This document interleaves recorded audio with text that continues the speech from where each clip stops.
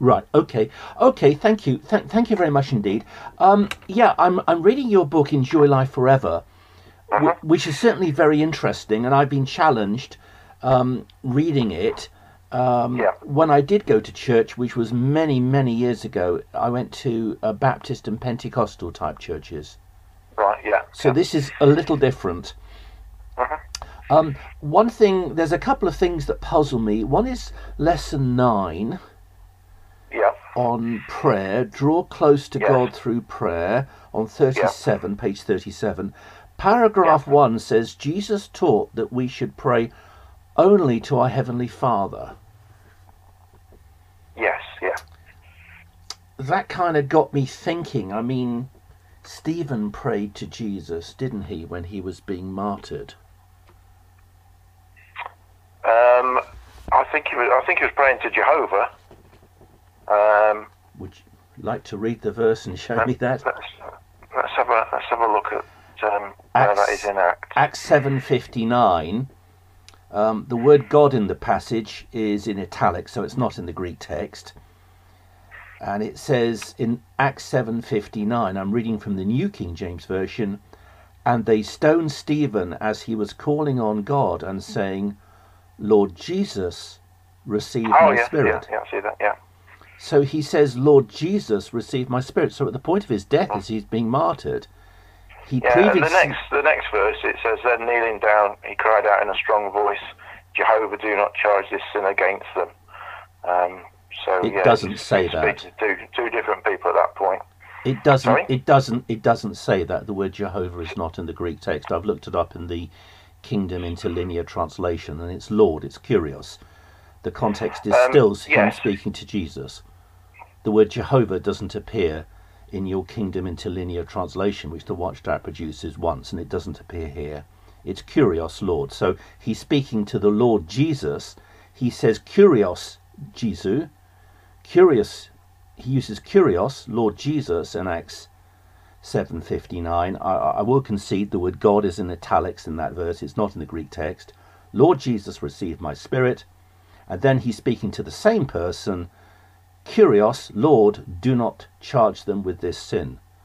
So there's no break here. He's speaking to the same person in Acts 59 and 60. I found this verse very confusing, because clearly Stephen is addressing Jesus in prayer at the point of his death. So he did pray to Jesus, you see.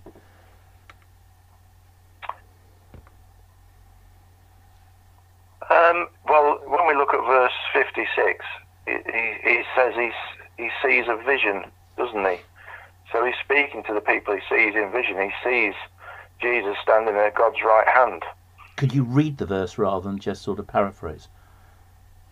It says, verse 56, it says, 55, he being full of Holy Spirit gazed into heaven, caught sight of God's glory, and of Jesus standing at God's right hand. And he said, look, I see the heavens opened up and the Son of Man standing at God's right hand. So he's in that vision. There's two characters there that he can speak to. No, there isn't. No, there's only Jesus. The Father is never seen. He's called the invisible God, who no one has heard and no one can see. Well, that's verse 55 says he caught sight of God's glory and of Jesus standing at God's right hand. Yes, and the phrase, the right hand of God, most people are right-handed. So in biblical times, your right arm was your sword arm. It was your stronger arm. So the phrase, the right hand of God, means a position of power and authority. It's the Mormons. Yeah. It's the Mormons who claim that their first prophet, Joseph Smith, saw God the Father and Jesus Christ. But Christianity teaches that the Father is never seen because he's called the invisible God. Let me just prove that in John 1:18. Yes, yeah. I'll just read it. Sorry, thank you.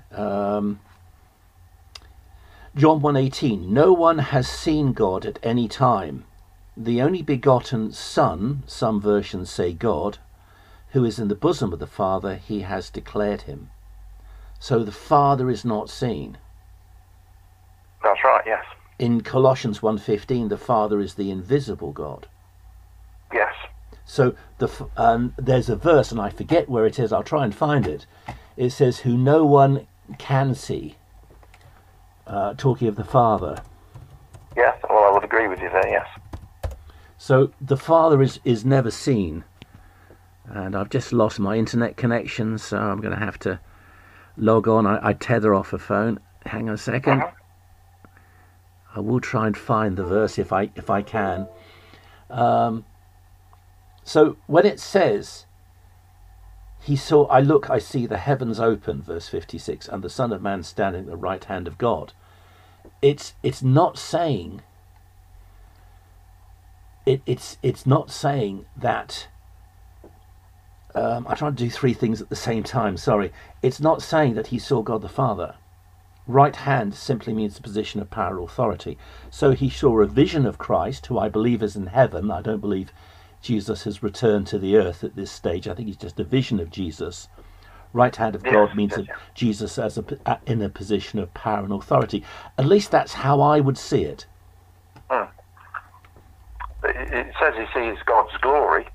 So, just as in the Revelation to John, God was seen in his glory, his heavenly throne is seen. There's a vision of his glory, even though he's not directly seen.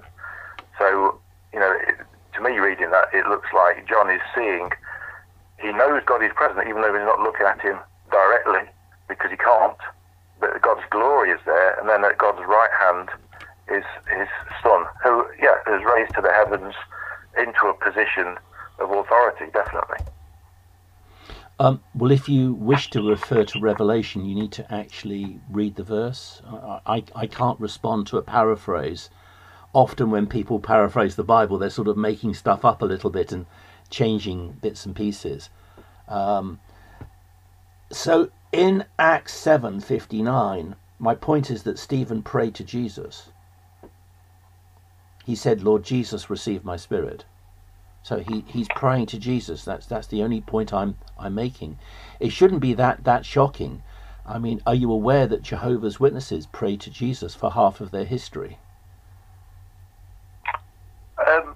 Well, as Jehovah's Witnesses have looked into the Bible and studied the Scriptures, we're an organisation that, as we look at these things, will change. So if we decide that something is scriptural and that what we were doing before did not fit in fully with the Scriptures, then we will change. So we're not an organisation such as many of the churches that absorb traditions and are unwilling to change. Well, anyone could say that, couldn't they? The Mormons, the Seventh-day Adventist, extreme Pentecostal groups, the Way International, Assemblies of Yahweh, they could all just say what you've said. We make changes. I'm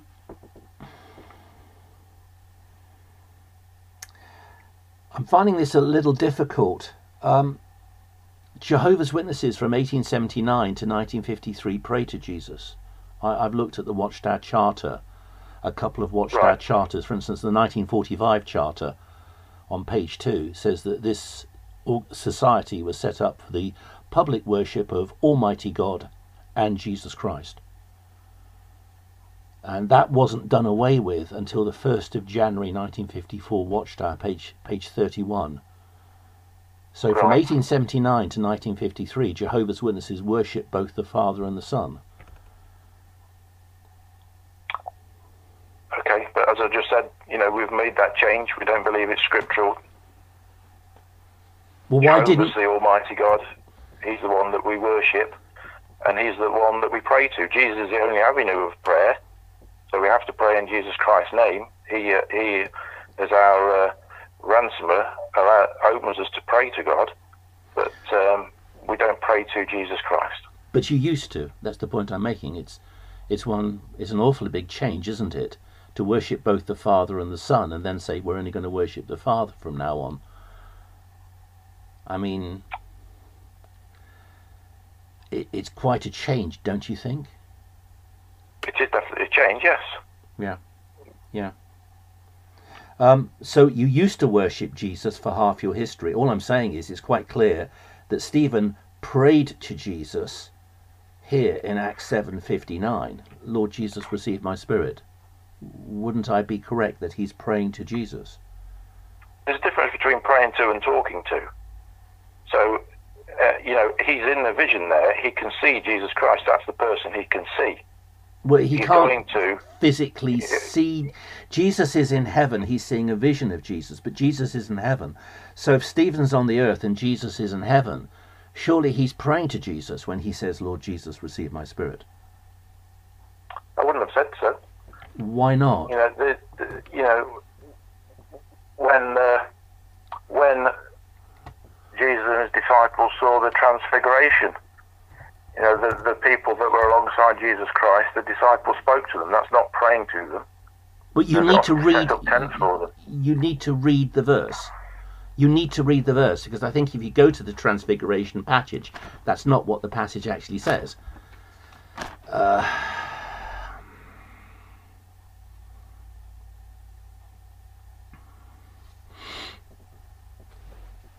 It says in verse 4, Mark 9:4, they were talking to Jesus. They weren't talking to them, meaning the apostles. I'll read it. Mark 9:2. Now after 6 days, Jesus took Peter, James and John and led them up on a high mountain apart by themselves. And he was transfigured before them. His clothes became shining, exceeding white like snow, such as no launderer on earth can whiten them. And Elijah appeared to them with Moses, and they were talking to Jesus.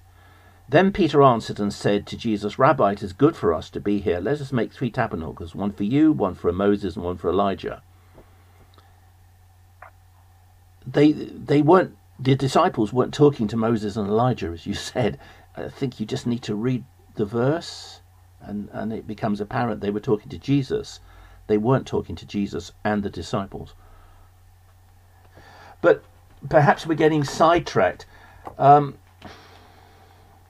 So are you saying that Stephen was not praying to Jesus in Acts 7:59? It looks like a normal... If you've got somebody in front of you in a vision, does that mean that when you talk to them, you are praying to them? Well, it's a vision of Jesus, so Jesus is in heaven. This isn't the second coming of Jesus. Jesus hasn't physically returned to this earth to stand before Stephen. So Jesus is in heaven and Stephen's on the earth. He does see a vision of Jesus, right? A vision would be something like a mirage that you would see in the desert, right? But and that's a very loose explanation, by the way. I'm not insisting you take that literally. But because Stephen is on the earth and Jesus is in heaven, when Stephen says, Lord Jesus, receive my spirit, surely that would be a prayer addressed to Jesus. I'm sorry if I'm being a bit pedantic and going on about this, but it has bothered me, and I do appreciate your help, sir. Well, I think we'll have to agree to disagree on this. Okay. There's another verse where Paul says that he prayed to Jesus. And that's in 2 Corinthians 12. It concerns the thorn in the flesh. 2 Corinthians 12, 7 to 9. Again, I'm reading from the New King James Version. And lest I should be exalted above measure by the abundance of the revelations, a thorn in the flesh was given to me, a messenger of Satan to buffet me, lest I be exalted above measure. Concerning this, I pleaded with the Lord 3 times that it might depart from me. Lord is Kyrios there. It refers to Jesus. And he said to me, so God the Father is not the one speaking here, and he said to me, my grace is sufficient for you, for my strength is made perfect in weakness. Therefore, most gladly I will rather boast in my infirmities, that the power of Christ, that's the one he's speaking to, may rest upon me. Now he says the power of Christ because the Lord he pleaded to 3 times was Christ.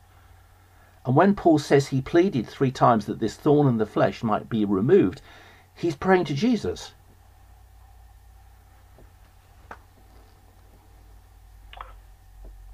Just looking at it, I've got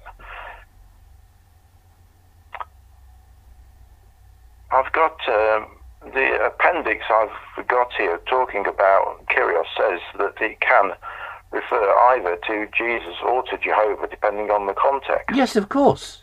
Of course. Yeah. But here, as I've shown you, the context is Christ. Of course, there are other passages where the Father is called Lord, Kyrios. There are other passages in the New Testament where Jesus is called Lord. There are passages in the New Testament where the Father is called God, Theos. There are passages in the New Testament where the Son, Jesus, is called Theos. So, yeah, the context determines everything. But in verse 9, Paul says that the power of Christ may rest upon me.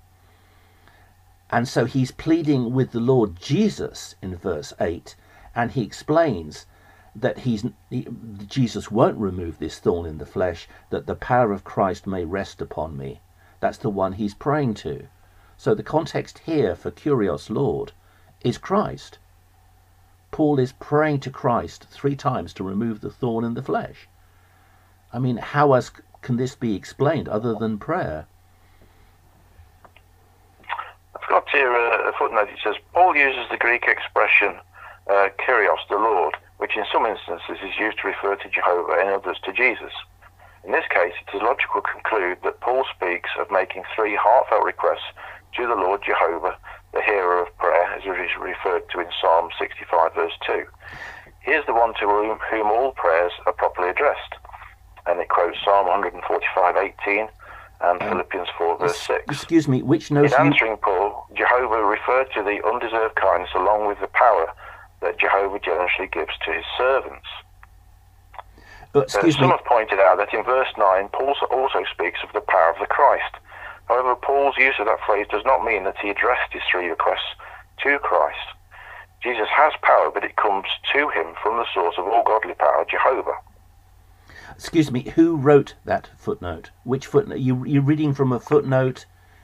I'm reading from a footnote in the New World Translation. Right, who wrote that footnote? Could you give me the name of the scholar who wrote that? The New World Translation team remain anonymous. Why? Because they prefer to give glory to Jehovah rather than receive it for themselves. Could it be that they have no theological training, that's why they're anonymous? No, I don't believe so. So you're quoting an anonymous source to me. I mean, I would kind of disregard and disrespect an anonymous source. If someone's going to write something, they put their name at the end of it so you can check them up to see if they really are a top scholar, or whether they're just a Billy Bob making it all up as they go along. It's ridiculous. Paul is praying to Jesus. Concerning this thing, verse 8, I pleaded with the Lord, Kyrios, 3 times, it would be Curio, I think, I'm working from memory, that it might depart from me. And he said to me, same speaker, my grace is sufficient for you, for my strength is made perfect in weakness. Therefore, most gladly, I will rather boast in my infirmities, that the power of Christ may rest upon me. But the context is Christ. Christ is the one he's speaking to. Can I ask you, are you happy in your beliefs that you have at the moment? I want to be biblical. I want to obey the Bible. It's not a case of being happy. There's things in the Bible I don't particularly like. But it's not a case of me trying to look and be happy. It's a case of me trying to be biblical. What I'm asking is, I am not trying to change your view. If you've got a view, that's fine. So, I'm just wondering what the purpose of this phone call is. Well, I want to know what the Watchtower teaches about prayer, because I found some passages in the Bible where, as I said, they pray to Jesus. And I should have mentioned, actually, in the first verse we looked at, Acts 7:59, that a footnote in the 1984 edition of the New World Translation says, Epikaleo, which is numbered 1941 in Strong's, means invocation or prayer. So it even says in the 1984 edition that this is a prayer, it's a prayer to Jesus. I should have pointed that out. Okay, there's one final verse, Acts 22:20, where John, in the penultimate verse in the Bible, as a summary to the book of Revelation, he also prays to Jesus.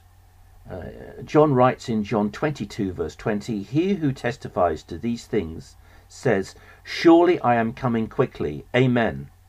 Even so, come Lord Jesus. The grace of our Lord Jesus Christ be with you all. Amen.'"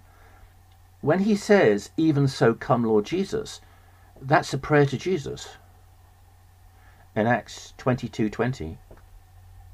Oh, sorry, Acts 22:20. Sorry, I beg your pardon. Revelation 22:20. I do beg your pardon. All right.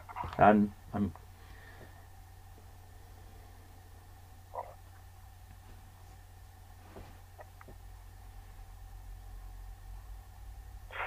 again, it's a situation where John was in a vision. The entire revelation takes place in a vision. agreed. Verse 1 of chapter 1 says a revelation by Jesus Christ, which God gave him. Agreed. So it's Agreed. the things Agreed. that will surely take place. Agreed. And the vision ends with the word Amen in verse 20. He who testifies to these things says, "Surely I am coming quickly. Amen." Right? So that's the end of the revelation. Then John prays, "Even so, come Lord Jesus. The grace of our Lord Jesus Christ be with you all. Amen." Revelation 22:20-21. I mean, Amen isn't used only in prayer. It means so be it. It means surely. It's actually used as a title for Jesus in the Revelation. But it's a cut-off. So the words "Even so, come Lord Jesus" are a prayer of John to Jesus, requesting his hasty return, his hasty return, I should have said.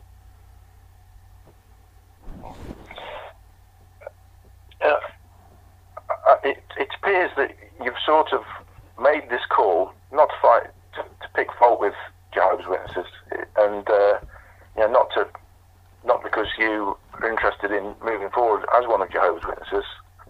Well, hold on. What do you mean? Excuse me. What do you mean moving forward as one of Jehovah's Witnesses? I'm under no obligation to join every religious group. No. So I'm just wondering, what is the purpose of you calling us?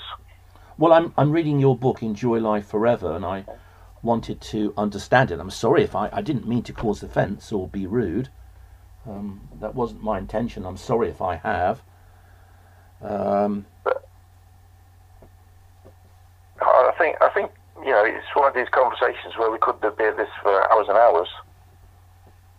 And, aren't most Bible conversations like that for hours and hours, when people sort of look at the scriptures and they try to determine what the scriptures say, for me, for the point of obeying the scriptures? Well, I mean, isn't it a good thing? I mean, isn't it a good thing to look at the scriptures for hours and hours, if at the end of that we are obeying scripture? I don't think we're going to agree on this particular subject, though. Well, we don't have to agree. It's God who I want to agree with. It's the author of the Bible I wish to agree with. Whether we agree or not is of secondary importance. What's important is that I want to obey Scripture and do the will of Jehovah God, which is revealed in Scripture. There's a second thing that puzzles me, and that's the new covenant. Yes. I would understand the new covenant as being a covenant between God and men. I'm going to ask people to please help me. I live on a limited income and I cannot possibly afford to telephone abroad. However, Zoom calls are free. So if people were to get me Zoom details for Kingdom Halls in their country, which is outside of the UK, and email them to me, my email is at the start of most of my videos, then I can contact those Kingdom Halls for free. I would need the name of the congregation. I'm very insistent that the name of the congregation is given, the town or city, the state. Maybe your state has an abbreviation, so write it out in full, give the abbreviation as well. Which country are you in? Please don't make any assumptions that I'm going to understand this. If you're in Australia or New Zealand or Canada, I'm not going to understand abbreviation. So write everything out clearly, the Zoom log-on details, the passcode, the times of the meetings, and which time zone each of these Kingdom Halls are in. For instance, if you were to get me 3 Kingdom Halls in America, it would be great to have one on Eastern Standard Time, which is 5 hours ahead of the UK, one on Mountain Standard Time, which is 7 hours ahead of the UK, and one in California, which is 8 hours ahead of the UK. Do you get it? So on one Sunday, when I'm going to be doing this Zoom work, I can contact all 3. If you live in the UK and you're willing to spend a little bit of money to help me, why not go on jw.org, scroll down to find a meeting, and then type in the search box France or Spain or Belgium or Holland or Germany, and look for an English-speaking congregation in those countries. Now, I reckon if you can get me 3 or 4 English-speaking congregations in that country, say France, you're going to put the France branch, I couldn't say that, could I? The branch in France to all the trouble of contacting every single English-speaking congregation in that country, saying, "Oh, mais oui, do not speak to this Robert. He is a horrible roast beef man. Oh, he's horrible." You get the picture? It's going to cause them a lot of trouble to contact all the Kingdom Halls, telling them not to speak to me. So you're causing them trouble. So if people could help me, even if just 1 or 2 contacts, that would be appreciated. But please, be very clear and very precise, because if you're not precise and clear, I can't use the information. And I certainly cannot afford to telephone abroad. Bear in mind that I haven't done any thus far from the Republic of Ireland. I haven't been able to contact Jersey and Guernsey, which are on the French phone system, even though they're part of the UK. And I haven't been able to contact the Isle of Man, which is on the Republic of Ireland phone system. So check on my channel. See if I've done Jersey or Guernsey or Paris or Barcelona or Berlin. And if I haven't, why don't you phone up those congregations, get the Zoom details for an English-speaking congregation, and then give that to me, and then I can make some more videos. Thank you.